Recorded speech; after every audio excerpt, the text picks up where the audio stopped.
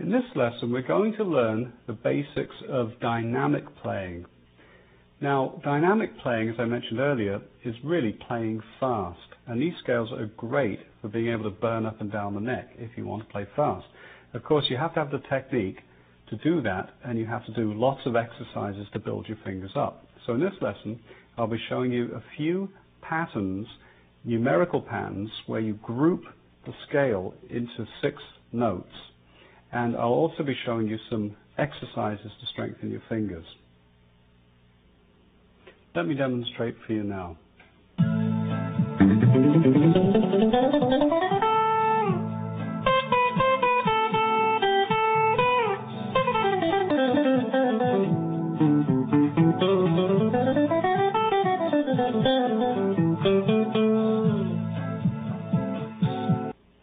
Now, one way to structure the scale, as I mentioned earlier, is to break it down into groups of 6 notes. And one of the patterns I played, demonstrating the dynamic phrases, was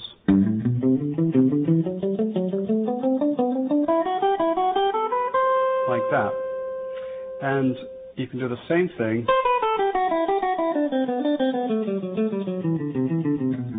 coming back.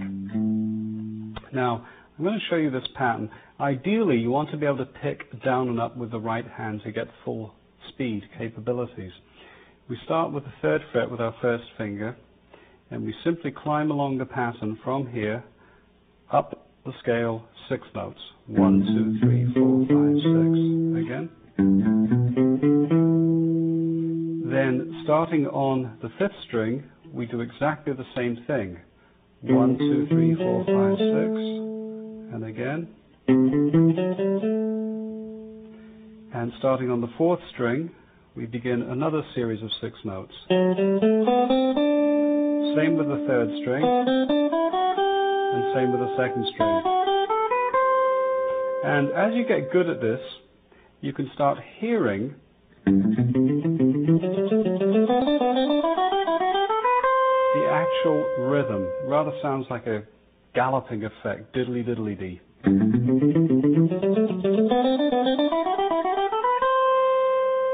And coming back, we have the same pattern, starting on the 1st string, descending down the scale 6 notes, and the string you always leave off with, in this case the 2nd string, is your start point for the next group of 6. So we start on the 2nd string and go down another 6 notes. Same with the 3rd string, 4th, 5th, and we finish like that. Good luck with those groups of 6. Before we go on, I recommend that you practice playing groups of 6 on pattern 2 and pattern 3, both across and back. What we're going to do now is some interesting finger exercises to build our strength so we can really get fast at doing these scales.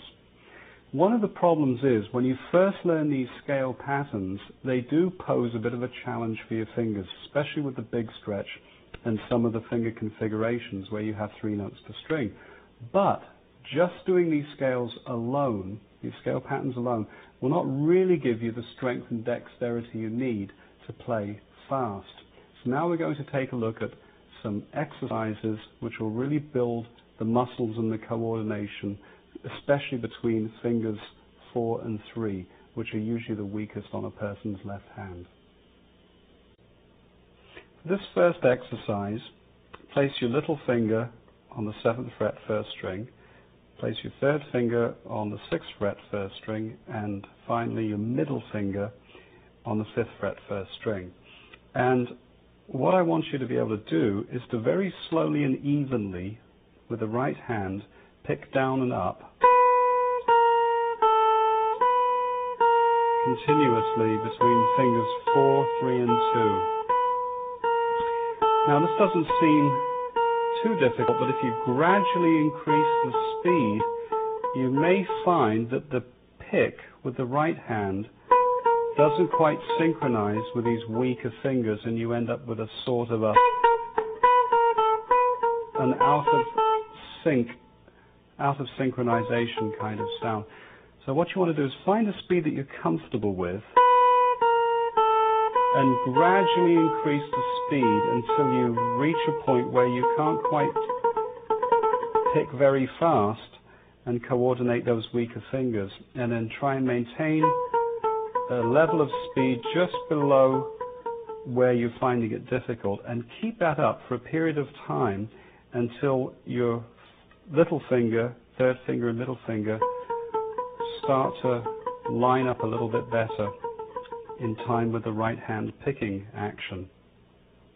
Now that's one section. Then you can do this in the next section or stage of the exercise, is to start out going 4, 3, 2 and then switch to a string next to it. In this case will be the second string. So we go 4, 3, 2, 4, 3, 2 and work your way across the neck. When you get to the sixth string, come back to the fifth. Never repeat the same string twice. Once again.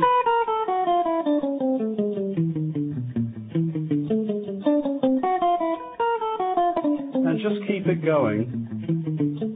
Eventually you'll start to feel a slight painful sensation or a slight ache between your fourth and third finger or in the palm of your hand. And if, of course, it hurts, don't do it beyond the point where it's starting to hurt too much. But a little bit of achiness will help strengthen those fingers. Another exercise would be to put your third finger on the 11th fret, first string, pick the string once with the right hand and do a hammer on and pull off with the little finger. When you do the pull off though, be sure you don't pull the string off the edge of the neck, producing a unpleasant sound like that. It's quite easy to do on some guitars. And you can continue with this exercise in this section of exercises by going down the neck one at a time, one fret at a time, with the hammer on and pull off, and then coming back again. And once again, just keep doing it without pausing at all or stopping on any fret. And that will really increase the strength of your little finger. This last set of exercises take place on the first fret, the second, the third and the fourth fret of all the strings. And these are the ones that really help in building up all your fingers, because they involve every single finger combination that one can use with the left hand. And they do involve hammering on and pulling off. I'll show you a few, but you can refer to the written notes for the remaining set of them, because they're rather long and they take a while to do, because you start on the first string, work your way across to the sixth, and then back to the first again.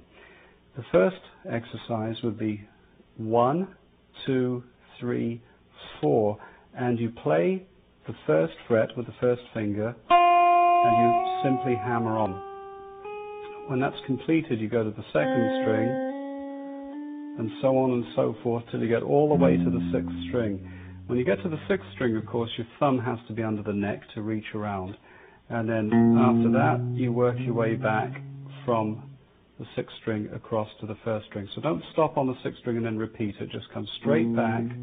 And actually do not really play these too fast. Make a very slow and deliberate attempt at playing them at an even speed. And the next exercise would be, we'll take 1, 2, and then it'll go 4, 3. So this would be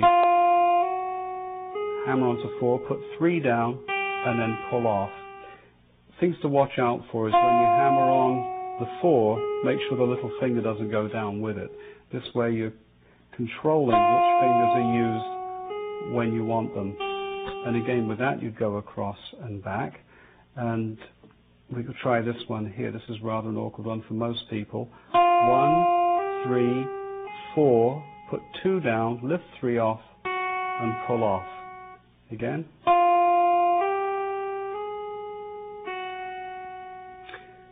And work your way across and back with that. Now, there are a pile of combinations starting with your first finger and another row of combinations starting with your middle finger, like 2, 1, 3, 4, etc., all across and back, or 3, 4, 1, 2, and a whole column starting with every combination your fingers can do, starting with the fourth fret going this way. Let's take a sample one. We'll try 4, 3, 1, 2.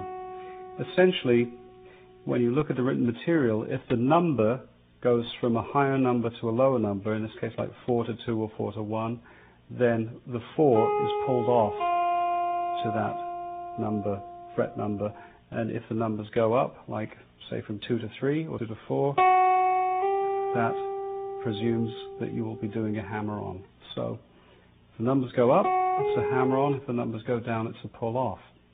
And one thing, it's much harder to do these exercises on a nylon string or classical guitar. Now, not everyone has one, but with an electric guitar, when you have the amplifier on, of course, the note will sustain for a long time. Whereas with a nylon string or an acoustic guitar, the note will die away quite a bit. The strings are a little thicker, and therefore they give your fingers a much harder workout, which will help you, again, get your speed when you want to play fast, dynamic solos. If you can get into the habit of practicing these exercises at least 10 minutes a day, I guarantee you'll notice a huge improvement in your performance and playing speed.